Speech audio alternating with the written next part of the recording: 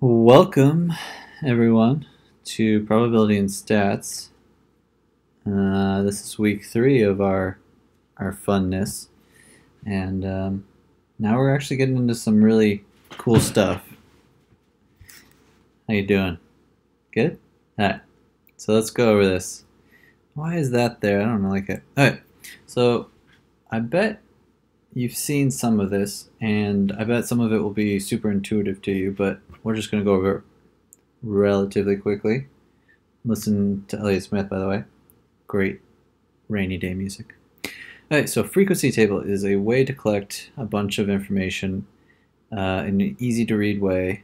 And something you should know is that frequency is just another way of saying count. How many times does this happen? Now, when we make frequency tables, usually you put your options, well, I guess you want to see it like that, on the left-hand side. And then to the right of each of your options, you just count or tally how many times they showed up. So like in this case, I would start by collecting all the individual options, right? So I got 1, 2, 3, 4, and 5. Those are my options, right? So I'll make a column with those options. 1, 2, 3, 4, and 5. And then I just count. How many times does a 1 show up? I got a 1 right here.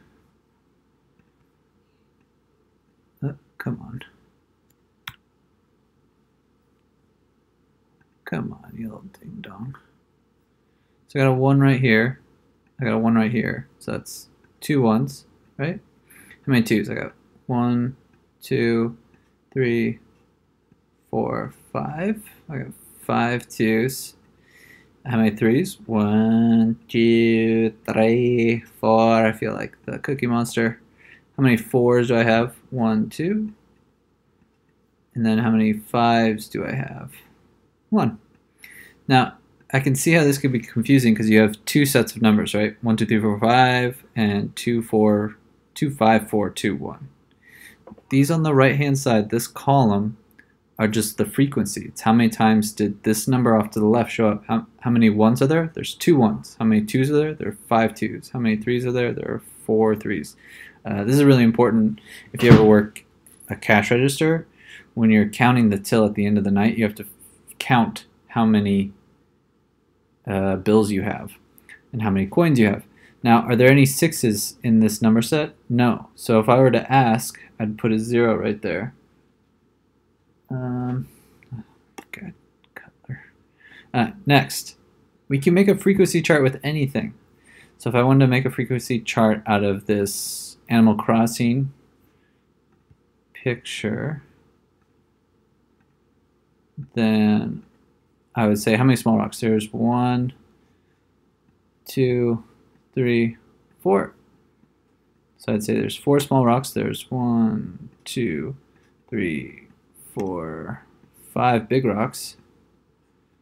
And 1, 2, 3, 4, 5, 6, 7, 8, 9, 10, 11, 12. I think there's one right here, 13.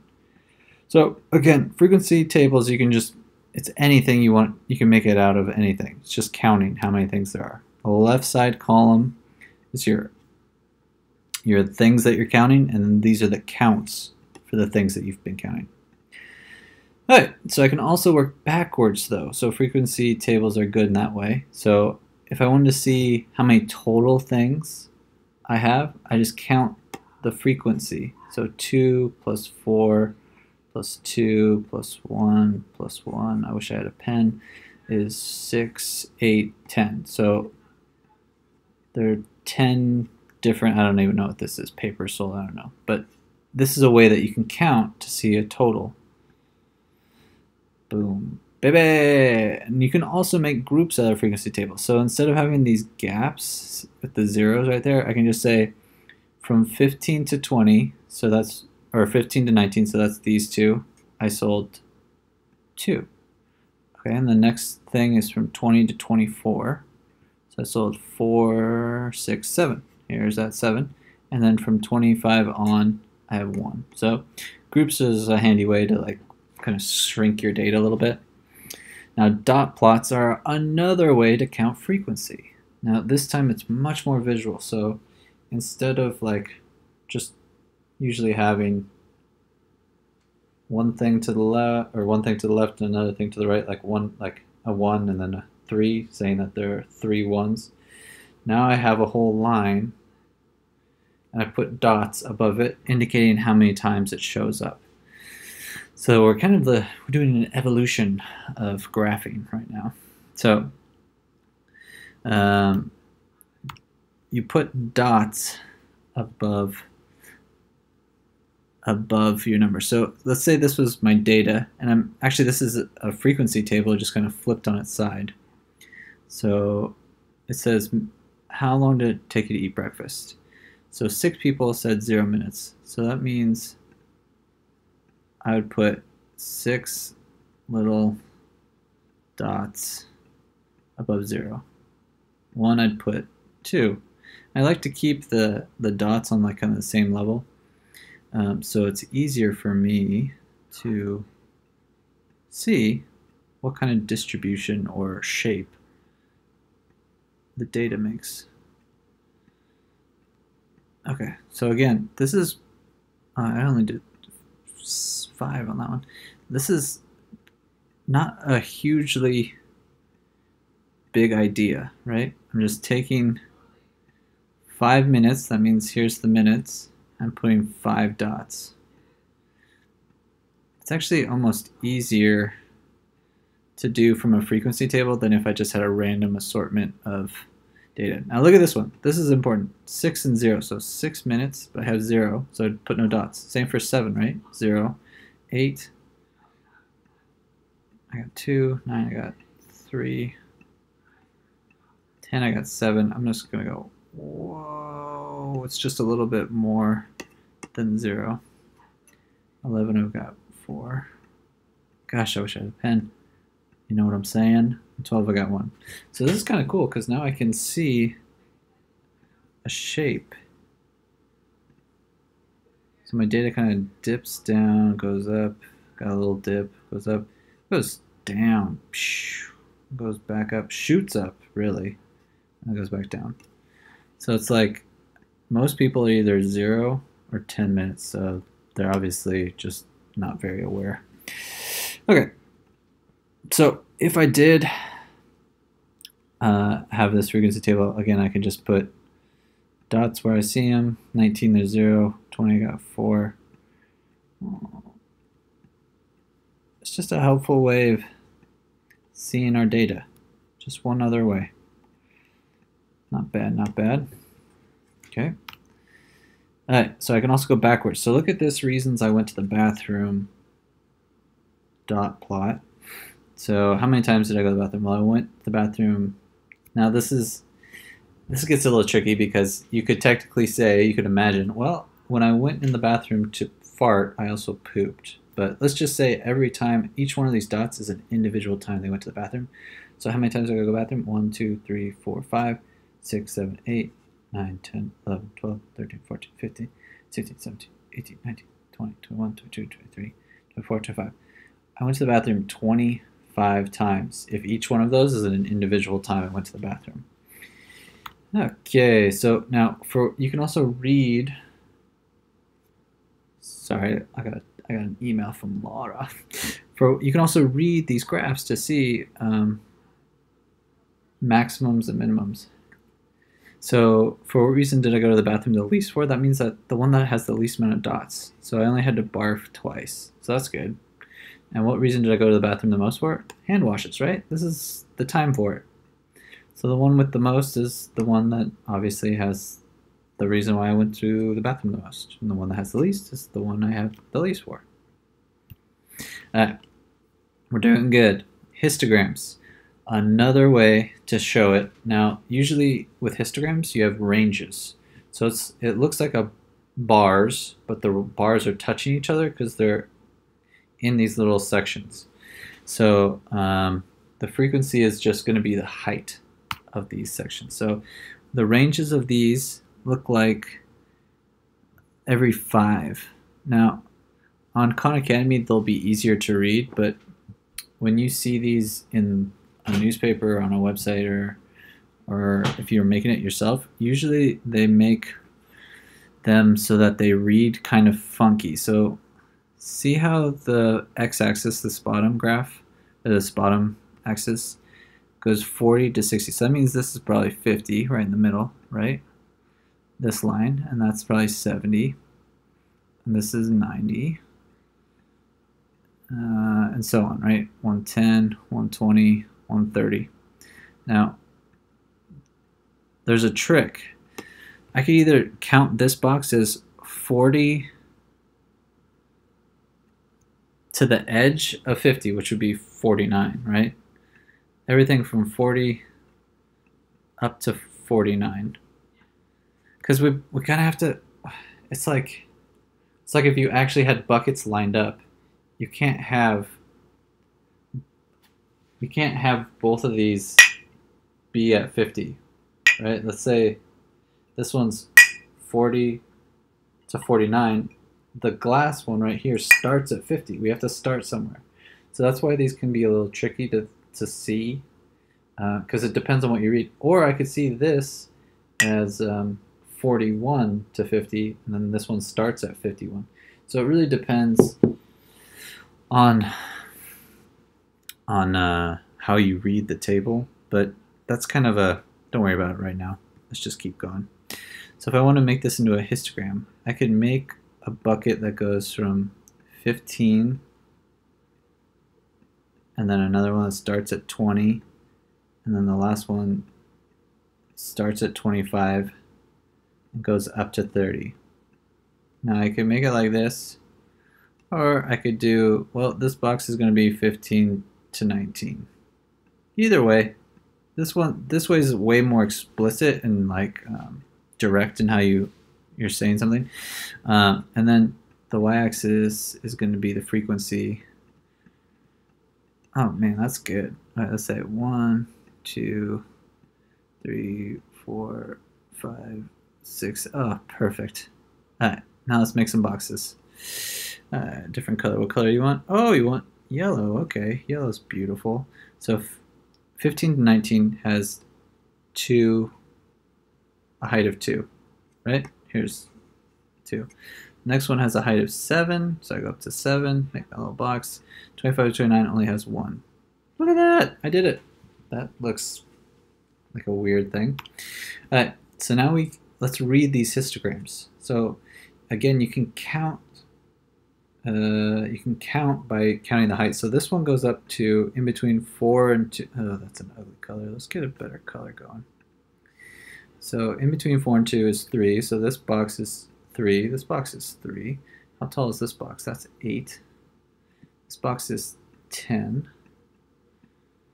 This box looks like it's hitting at in between, so 5. And this one's at 2. So let's count.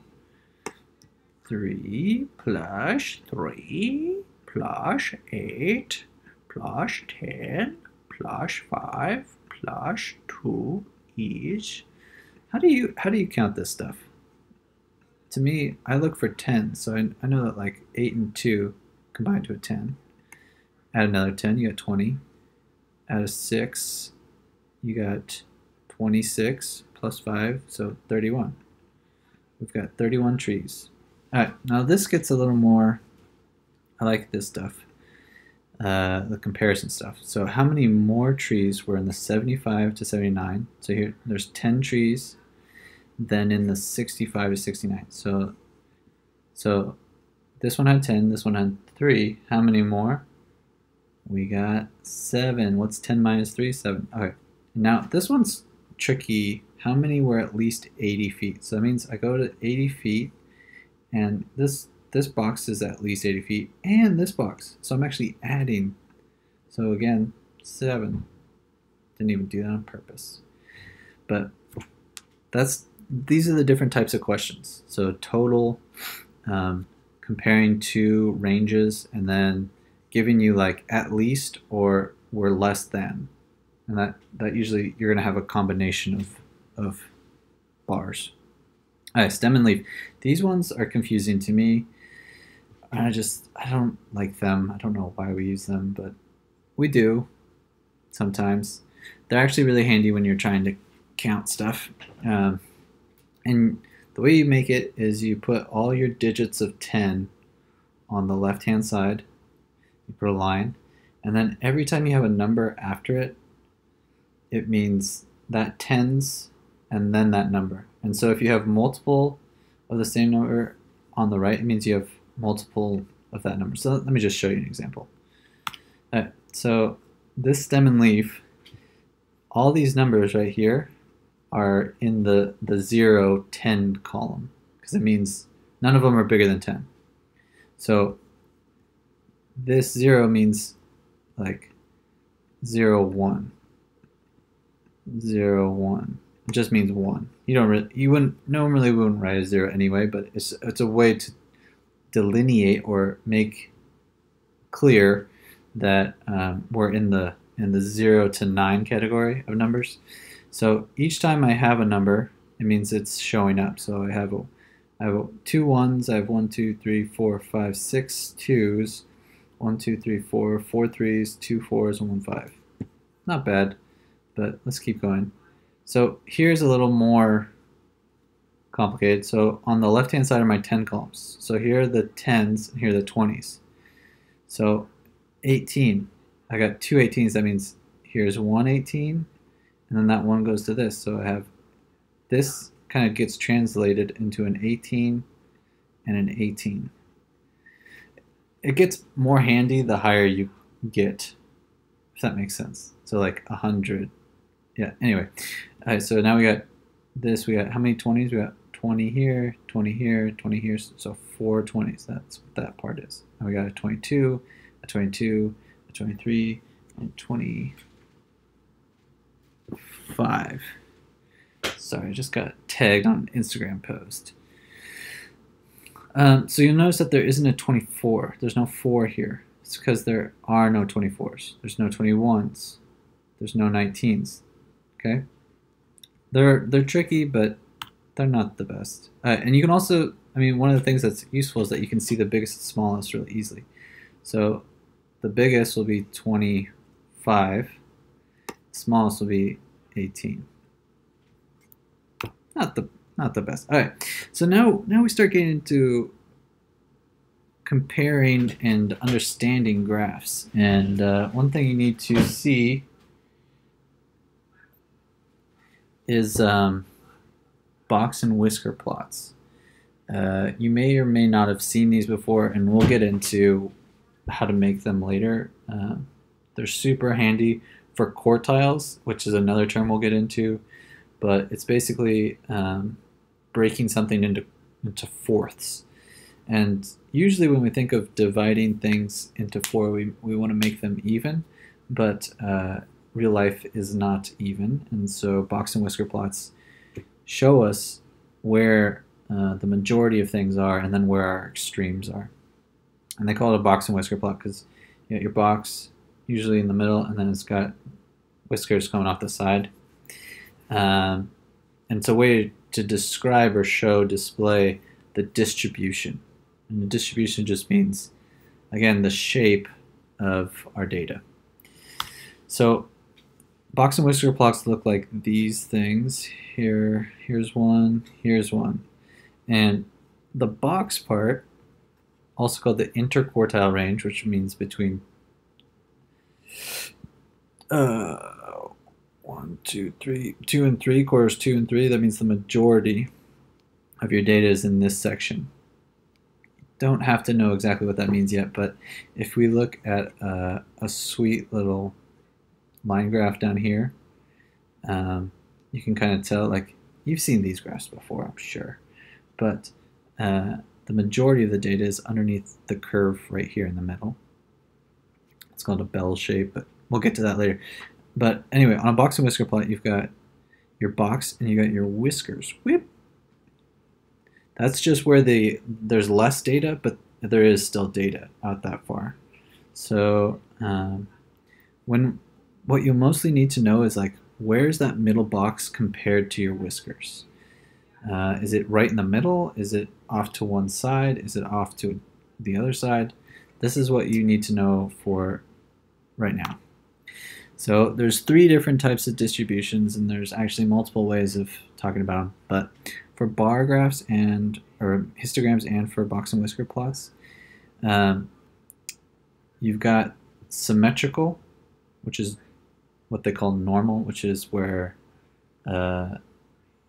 if you made a line down the middle, both sides are kind of the same, right? This side and this side are the same. Left skewed means I've got a tail. Another way to say I've got left skewed is the same as saying I've got a left tail. And just imagine like an animal that has a tail. Like here's a stegosaurus tail, or here's a cat tail. Yeah, this is a beautiful cat, isn't it? Meow. Now it's a raccoon. Okay. So left skewed, right skewed, those are when most of your data is on one side. You can kind of see right here. Remember, the box is what we're looking at. We have a box and it's got like a short whisker over here and then a long whisker over here. That right skewed is technically meaning that there's a data point on that side that's pulling your data off in that direction. So left skewed, most of the data is to the right, the big box to the right, but your left-sided tail is pulling the data in a way that we'll actually see. We'll do some math about it, but just look for like where most of the data is, the clumps, and then whatever side has like just a little bit off to, I mean like a little bit meaning like that's kind of confusing. Which way is it like leaning? If I was leaning, I don't know. Am I leaning this way? Am I leaning this way? Because this is right leaning, and this is left leaning. But just try to make like a tail. This wouldn't be a tail. That's like a bobcat tail, not a real tail. Come on, give me some real tails. Alright, so that's what you need to know for distributions. Now reading graphs, you got a couple different things. Variability, that's like how widespread is your data. So if we look at these test scores, first period has a larger range, so it's more variable than second period. Second period is more clumped, it's smaller range, right? It goes from 70 to 95. That's smaller than first period, which is 60 to 98. Now, lowest and highest, you look at both graphs. So the lowest on second period is 70, and the lowest on first period is 60. So first period's got the lowest, right? But then look at the highest. Second period's got 95. It looks like first period has like a 98. What a smarty pants. So even though first period has the lowest, they actually also have the highest. So be careful when you're looking at questions about lowest and highest. Now on average, that means where's your boxes?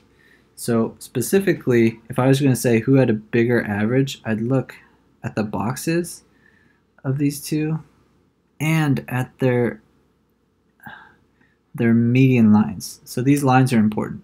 So luckily, both of these, the boxes and the lines, follow the same pattern. But yeah, let me erase if I can. Let's erase everything. Okay, so this box goes from 75, it's about 90. This one goes from 80 to 92, maybe 91. So already I can tell that on average, period 2 did better, because this is the chunk of the data. This is the most of the data. But I can also tick by this median. So if your median's a good indicator of averages for schools or for other things. So this median's at 80 and this median's at 85. So, I mean, come on. It's pretty clear, isn't it? That's it for today, I guess. So I want you to, I don't know, just do well, be well. Hope you're hanging in there. Listen to Elliott Smith, and yeah, hopefully someone come to my office hours one of these days. Talk to you later, ding dongs. Oh, come on. Stop recording. Hello.